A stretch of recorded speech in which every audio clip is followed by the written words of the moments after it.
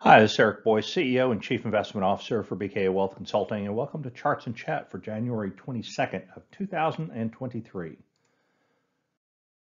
Please see our disclaimer for important information. We get started this week with the equity market and looking at the estimates for year-end index values.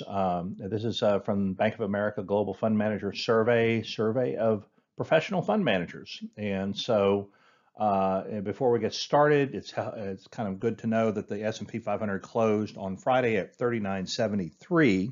And so the average of all respondents here in this survey as of January 23rd called for an ending S&P 500 value of 3892, which represents a slight decrease from where we are today. Now, I would caveat here that beginning of the year forecasts are almost always wrong. In fact, this consensus at the beginning of last year predicted a S&P 500 at 4,900, and they were quite off from that mark. So, take this with a bit of grain of salt. It does show, though, something that I think is healthy, and that's a divergence. It's not you don't find people really tightly coalescing around a certain level. You see 3,800 to 4,000 gets the most respondents, followed by 4,000 to 4,200, and then behind that you get 36 to 38. But you see that a little bit of dispersion. So I think there's a fair number of people that are anywhere between, I'd call it 3,500 and 300 would be kind of a range. And so, again, that it's up for speculation at this point. I think fund managers in general are trying to be a little bit conservative because they were quite off last year, and I think there's still some unknowns. And I think this survey is probably jaded a little bit, and we might talk about this a little bit later about the debt ceiling issue that is kind of emerging here with this kind of hardline faction of the GOP, making Speaker Kevin McCarthy's life difficult and trying to forge a deal to raise the debt ceiling with the Democrats. So we'll see how that plays out, but that's obviously something that's going to emerge over time. And we do have some slides coming up on that. Now, as we look at the equity market right now and look at it from a technical standpoint, it's actually in an interesting position. So this is a 200-day moving average in that red dotted line. And then overlaid with that is the S&P 500 going back to November of 2021. And so we know what happened last year. Markets were obviously down and in a general downtrend. And so there is a technical trigger that's hit when you have the S&P 500 that breaks through to the upside on a sustainable way on its across its 200-day moving average. And you can see here it's touched it several times. And I'm more of a fundamental analyst, but I do respect the technical analysis that is done in the market, and it is very meaningful. But you can see here where it's touched the 200-day moving average, which is in a downslope because we know the market's been down. And so 200 days, if you think about it in terms of a year, it's essentially a little less than 2/3 of a year. But we haven't been able to sustain a breakthrough there. And so we were kind of at that point once again to see where it's sustainable. Now, if you can break through it in a sustainable way, say call for 10 to 14 days or something like that, it's generally symptomatic of an uptrend, which certainly would somewhat belie the economic backdrop, which is kind of calling for a recession. But I do think the equity markets have the ability to oscillate quite a bit between now and the summer as we are speculating on all of these things. Here, looking at it a different way, here is the S&P 500 once again, but overlaid with both a 50-day moving average, which is the one that's a little bit more volatile because, again, you're not averaging as many days, and so it's apt to be a little bit more curvy, I should say. And then instead of the 200-day moving average, you have in red the 150-day moving average, which is still significant. And so this technical indicator is actually pretty bullish. And so what's happening here is that we just saw within the last week the 50-day moving average pass through to the upside of the 150-day. And so this isn't just the index itself, this is a moving average of the index. And so this is even more powerful, a signal in terms of suggesting that the market has sustainability to the upside here. And typically when you do see this, the markets can hold a general uptrend for a while. So we'll just have to see. But technically, I can sum it up by saying this is a positive technical indicator if you're looking for stock market upside. Well, let's offset that with what's going on in the fear barometer. And again, overlaid by the S&P 500 in the black line, the fear barometer, and this is a Credit Suisse indicator. And it's in the blue, and you can see the high degree of oscillation here around these averages, and the green and the red represent kind of a range of sorts, and then the dotted vertical lines represent some points of meaningful dislocation, including including in the midst of major recessions. And so obviously we're not in that now as far as we know, but needless to say, the fear barometer as it relates to investor sentiment is as low as it's been since 2009. So let's talk about the 10-year break-even rate. So this is the implied inflation rate. And you've heard me talk a lot about how much stock that I and the market puts into what happens in the bond market, right? Investors tend to agree that the bond market does a better job of anticipating and interpreting economic signals than the equity market does. And there are a lot of reasons for that, which we won't go into here, but needless to say, the 10-year break-even rate, essentially the 10-year yield minus the 10-year TIPS yield, is suggesting inflation down the road of closer to 2%. And you can see where that number's actually come down throughout the year. It's something that I certainly noticed a little bit earlier this year, but the fact that that continues to come down is pretty not only impressive but also suggestive that we're looking for slower overall inflation and perhaps slowing overall economic growth. And here is the 10-year Treasury note. So we see that the yields are moving back a little bit higher on the 10-year. They had dipped down just here within the last couple of days. Kind of touched almost 3.3%. Now they're moving back up, which is interesting because we also see that TIPS break-even yield go down. So what it means here is that even with yields kind of eking higher, you've got your break-even anticipated inflation rates moving lower. And this chart shows us from Deutsche Bank that we've got some serious inflows coming into the bond market. You can see how that is, ebbed and flowed. And last fall we had a lot of outflows. We had a lot of, especially out of longer duration of funds that with interest rates moving higher. And whatnot. And then we saw maybe the expectations begin to build that we were close to the end on interest rate increases and that it was likely to stall out long-term rates. And so, now we see here with some speculation coming around, in the equity market that is driving more bond inflows. And you can see from a weekly data standpoint, going back to May of 21, the inflows last week were really profound.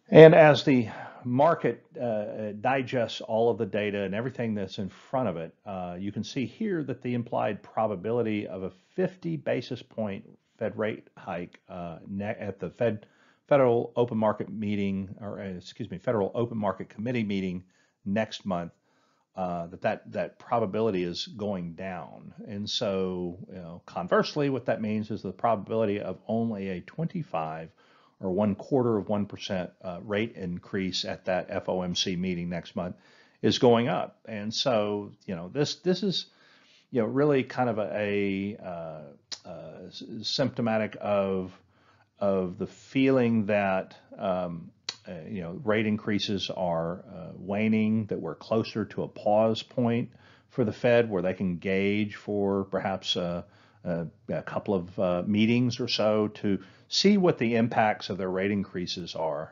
Now, not everybody at the Fed is on board with that.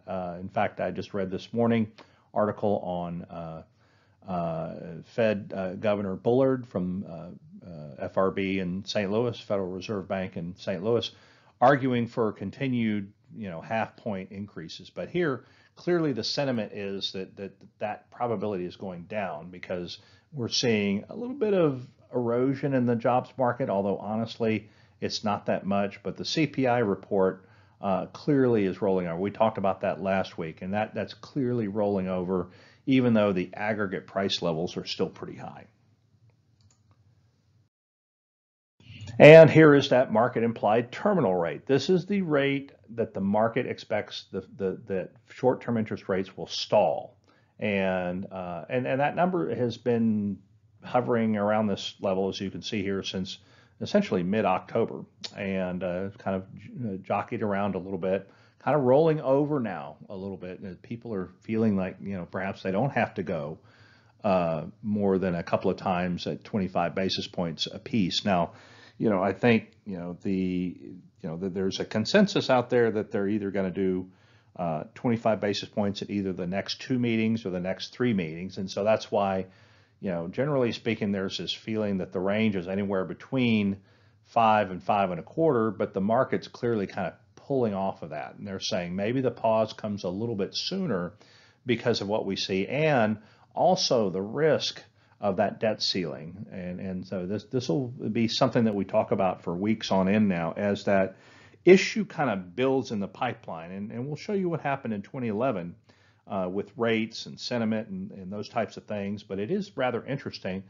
And it creates an interesting conundrum for the Fed. Do they continue to plow ahead at a time where the market's beginning to have some anxiety over this deal? And, again, while I don't think that there's a serious risk of a debt default, just like 2011, there was some anticipatory anxiety ahead of it.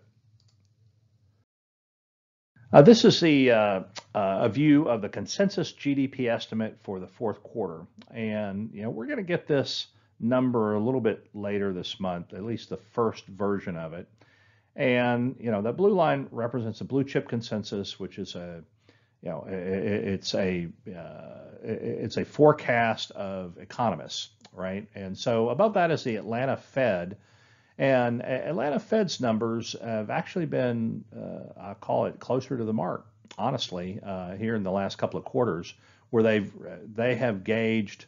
In fact, the third quarter number was better, I think than people expected, and I have to give the Atlanta Fed credit for kind of nailing it there.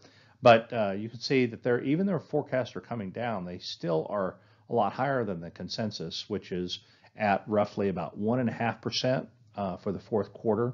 Atlanta Fed is closer to about 3 and 3.5. So we'll see. I bet it's probably somewhere in between those.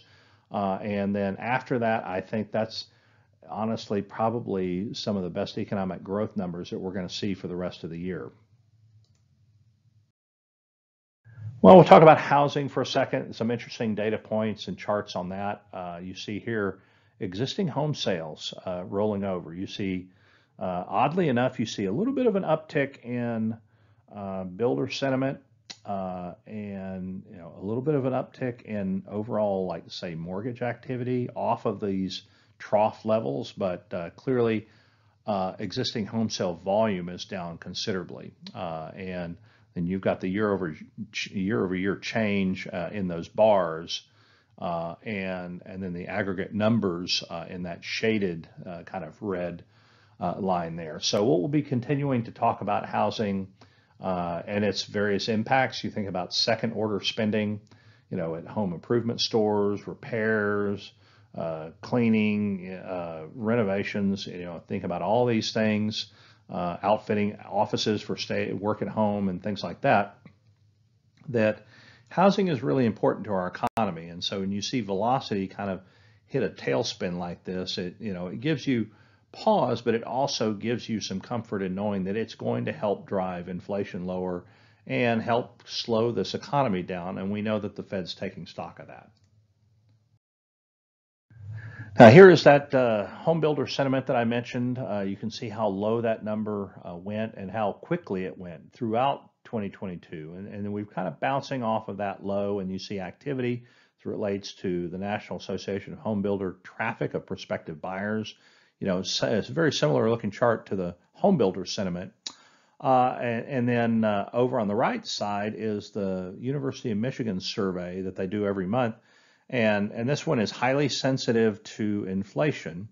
And we've talked about that too. But in their survey, they ask people, where do you think home values are going to be a year from now? And for the first time in years, many years, in fact, outside of the pandemic, they're now expecting that number to be down about 1.3%, meaning that home values on average are going to drop about 1.3%. Now, I'm not going to speak necessarily to the accuracy of this type of a forecast, but at least this is what's in the minds of consumers, that they feel, okay, the real estate market's slowing down, residential real estate and the single family home market are all slowing down, and that we're going to have price erosion year over year.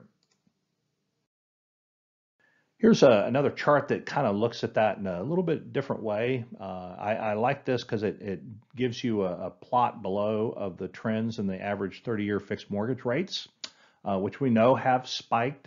This number I know is as of, I believe it's as of the end of the year. So it's, we're missing a few days in January, but you can see how that trend line was broken of increases in single family housing starts. Now, the last chart, just to be clear, was home sales, and these are housing starts. So a little bit of a different animal, but still a proxy for the health of the housing market.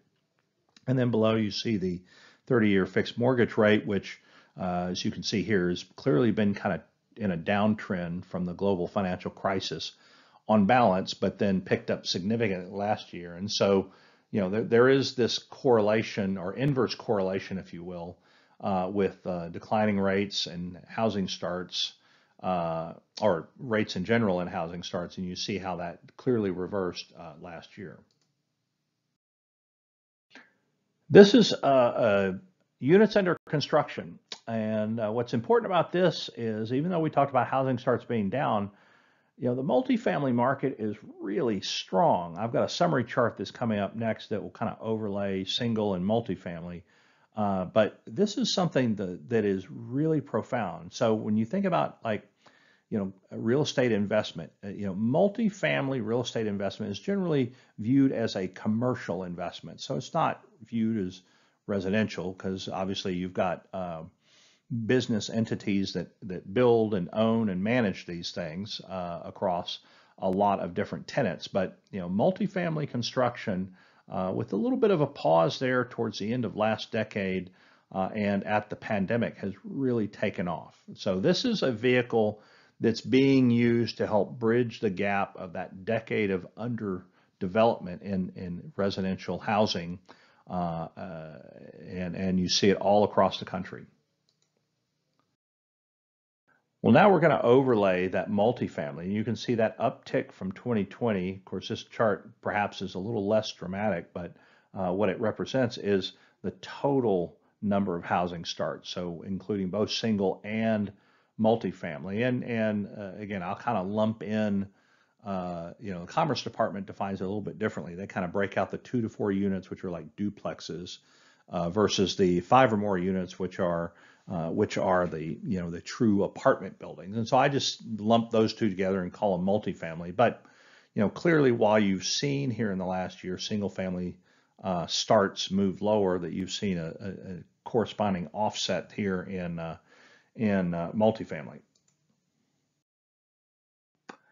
And this is a chart that kind of looks back a little bit and kind of takes stock of what some of these price reductions have been. I apologize, it was a small chart when I pulled it out of the piece I was reading, and so blowing it up kind of blurs it just a tad here, but you can see here that 34% in this survey said builders were having to lower prices 6 to 10%, and 15% lowered 11 to 15%, and then you can see here going towards the right, the more significant price decreases. And again, this is a national survey, and represents 18% sample size of all U.S. new home sales.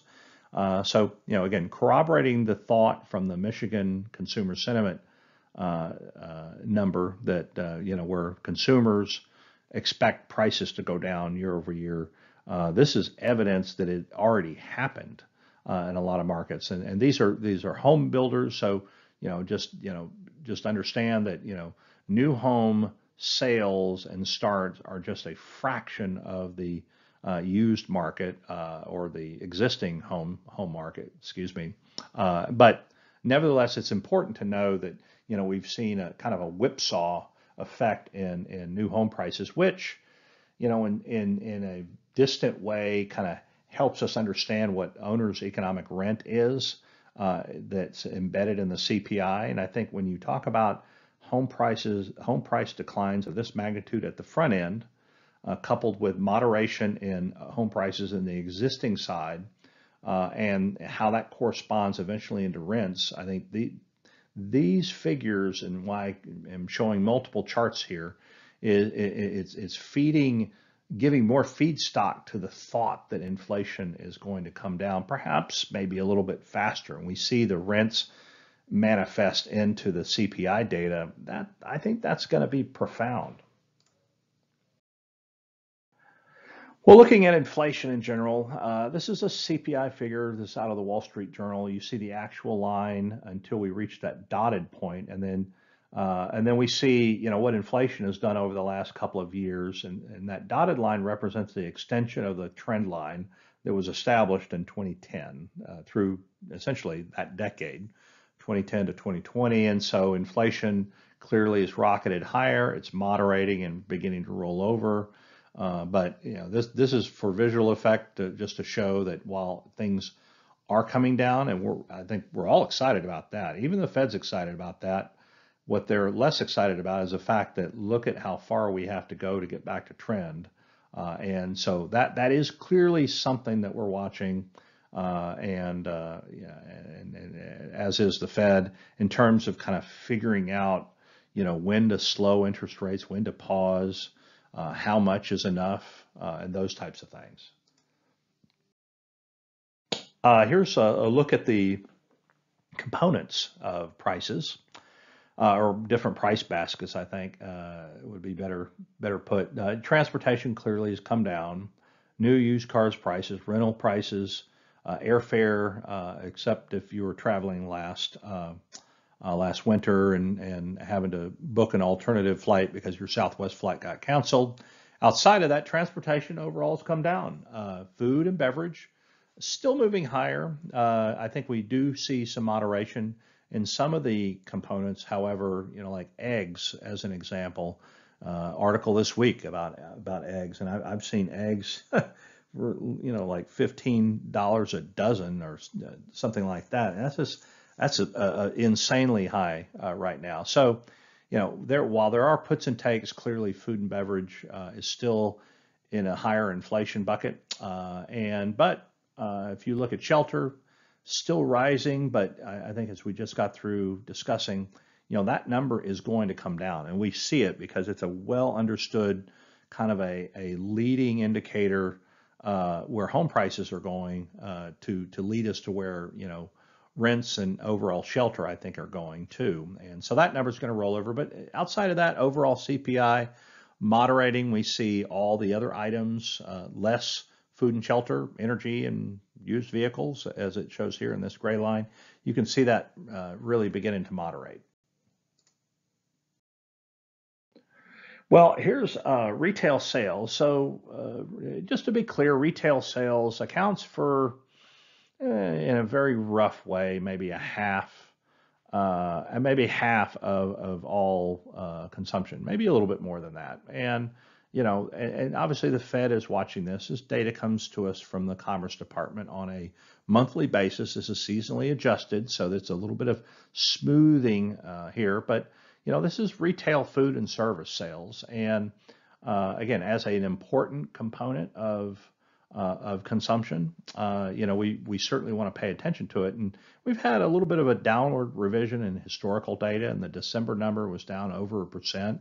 So you see the impact of high prices and perhaps the pinch on homestead budgets having its impact on service sales. In fact, as we look back on the holiday shopping season, I think it was viewed in some respects as kind of a disappointment. But in putting the positive spin on it, this is what the Fed wants to see. They want to see consumption slowing down, which in turn slows the velocity of money.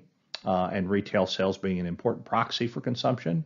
It's in many respects good to see this number. And the interesting thing is that we're having, as a result of these adverse data points, we're actually having kind of a rise in the amount of negative surprises on economic data that we hadn't. We're having more positive surprises in September, October, and now more negative surprises. But those negative surprises are really good because it helps to confirm to the Fed what they are trying to do, and I think it helps them hopefully get to a pause a little bit sooner rather than later. Well, here's retail sales, looking at it breaking out in two sections. There's retail sales in the control group. We know that retail sales were down, and then we look at retail sales on a real basis, adjusted for inflation. And you can see that number is rolling over too, and has not risen by nearly as much because of the rise of inflation. Again, similar trends. We see retail sales rolling over. I think the Fed wants to see this being somewhat of a continuing trend, so we'll just have to wait and see. First-time applications for unemployment benefits. I showed this chart last week. The trend continues. We're below the pre-pandemic levels, which is pretty amazing. Again, you're generally never on the edge of a recession when you see the labor market be this strong. Industrial production. We looked at this last time. We know that the Purchasing Managers Index, the diffusion index, where everything below 50 represents some contraction. We saw that roll over below 50 last month. We see here a clear trend in the making in terms of overall production and manufacturing in particular, which is a subset of entire. I guess it'd be best to say the entirety of industrial production, but you see both of those moving down in tandem. Producer prices, like consumer prices, obviously important. I think this is, maybe a rough proxy of the potential for future inflation. Oftentimes, when you get rising producer prices, the need to remain competitive precludes a lot of producers from trying to pass those costs on to the end consumer. But and similarly, when you see producer prices going down, and they're going down rather precipitously, you can see here both the all-in number as well as the ex-food and energy, in this case trade services. You can see that both those numbers dropping meaningfully in a big hurry here. You don't generally see those savings being passed along to consumers as much, but you do see prices coming down. So again, all of this data is good from a tracking standpoint of what we expect the Fed to do here in the coming months.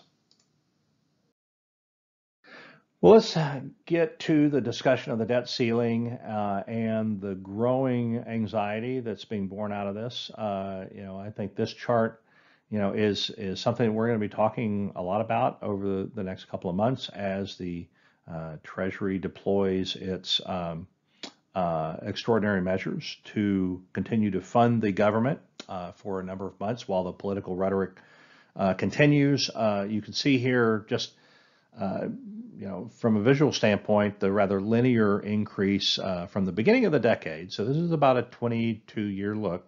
And then you get the global financial crisis. You see that bump up in the rate of gain increases because of the crisis itself and the need to print more money to help support the economy and its recovery. And so that rate of gain then itself became somewhat linear through the pandemic, and you can see the massive rise in the expansion of government in U.S. public debt, dollar-denominated public debt, as a result of stimulus payments and a whole host of government spending issues. And so now you see this rate of gain accelerate once again, and you see that number touching that debt limit that Congress set back in the end of 2021 of 31.4 trillion. And so this chart right here is really at the root of the issue that these hardline Republicans, this faction of hardline Republicans, again, I'm not making a political statement. I'm just acknowledging the fact that the slim majority in the House has emboldened these hardliners to take a stand against spending. And they're looking at a chart like this and saying, listen, had we stayed on this linear path, we would not have come close to hitting this for quite some time. But the rate of spending has accelerated. They want to cut that. And so that's at the root of this big row that's going on right now. Again, something you typically see when you have limited majorities in Congress. And so, we're going to talk about 2011 in a second. That gives us a good kind of proxy to look at, even though back then, the House had a much wider majority for the GOP than it does now. So there are obviously differences, but it gives us something to kind of look at. But needless to say, we've hit our debt ceiling limit. Treasury is using extraordinary measures to kind of extend the funding of the government. Again, we're just going to have to watch this play out a little bit. Now, I put a few slides up here for comparison, and there's a few things to look at here. There's obviously consumer confidence and economic policy uncertainty, and these are data series. The one on the top goes back to 2010. One on the bottom here, economic policy uncertainty, goes all the way back to 85. And you see, let's just take the upper left as we go through sequentially here. Consumer confidence starts in 2010. 2011, you could see that the debt ceiling impasse there kind of hurt confidence, but it recovered rather quickly. So as we think about the current environment, just know that if you see a dip, and the expectation is that we'll have at the end of the day an amicable resolution. We'll get that debt ceiling raised, probably have a continuing resolution of some sort, or if nothing else, we'll have one of these other levers that has been talked about recently to get spending passed, get debt ceiling increase. And then obviously after 2011, you can see confidence continue to rise consistently over time after that. Economic policy uncertainty, that does gyrate a lot. You can see that uncertainty did spike, but just like consumer confidence, it reversed rather quickly. And there was a buildup to that, though. And then overall policy uncertainty is kind of at similar levels that we were at, kind of like approaching this debt ceiling impasse back in 2011. Now, switching over the right side here, we've got the stock market, and we've got and we have treasuries, short-term treasuries. But the S&P 500 did take a dip. You can see the trends here. Basically, June of that year, leading up into that point. And so, the market at that point was 1350, dropped 200 points. And then began to recover after that. And that was, I think that was a bit of a shock to the system, because, I really don't think we'd ever come that close to an actual default situation before. And you can see, looking at the flight to, both a flight to quality, but moreover, the risk of default on the 1 month U.S. Treasury caused that rate to spike rather dramatically. in a pretty short period of time. But once again, like essentially within the week, it was almost back down to where it was. So high amount of near-term shock value that is not long-term sustaining is kind of the takeaway on this. Well, now we'll look again at the 2011 debt ceiling debate, and just interject gold and long-term treasuries in here and kind of look at what happened there. And so, we're paying attention to this here too. We are adding gold. Gold actually weathered that little storm extremely well. So we're, I think that's another reason to be glad to have some gold in the portfolio, and then also 10-year treasuries. You can see here that those rates moved as well. And so the longer term income-oriented investments actually did well during that 2011 issue as well. Switching gears completely and looking at some industrial commodities, and I'm not going to spend, I'm not going to go and talk about all commodities, but copper in particular is really broken out to the upside, which is interesting. And I think a lot of people would attribute that to China's reopening. China's a massive consumer of that, and with a reopening economy, I think that's speculatively driving prices higher.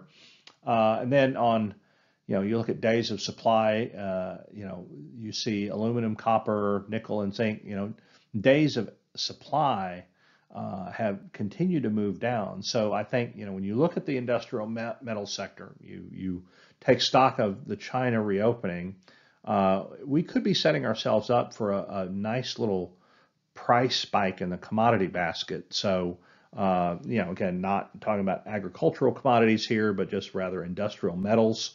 And so you think about commodity holdings that gave up a little bit at the end. Well, they gave up some at the end of the year after having really buoyed and supported the market during the turbulence on the front end. I think could be apt to receive kind of a second wind here.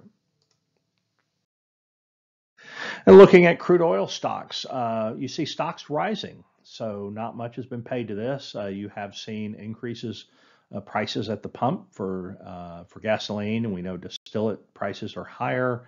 But again, crude oil days of supply and that blue line, which represents 2022 to 23, the current year number is rising above its prior year level. So you see those stocks moving higher, days of oil, I'll call it days of oil supply rising as well. That's good news for consumers and perhaps slightly less positive for overall oil prices. Natural gas prices, we're in the heart of the winter, and what's very interesting here is these prices continue to move lower, and they're lower globally, even though natural gas is much more of a regional distribution system, although I would argue in the coming years with the Russia-Ukrainian deal in Europe, that will become less so as we see more LNG on the market. But overall, natural gas prices going lower, again, positive for consumers. That will do it for this week. I hope you've enjoyed the chart pack. We'll be back to you next week with more of what I see in my daily and weekly reading. So until then, have a wonderful week, and we'll talk to you again soon.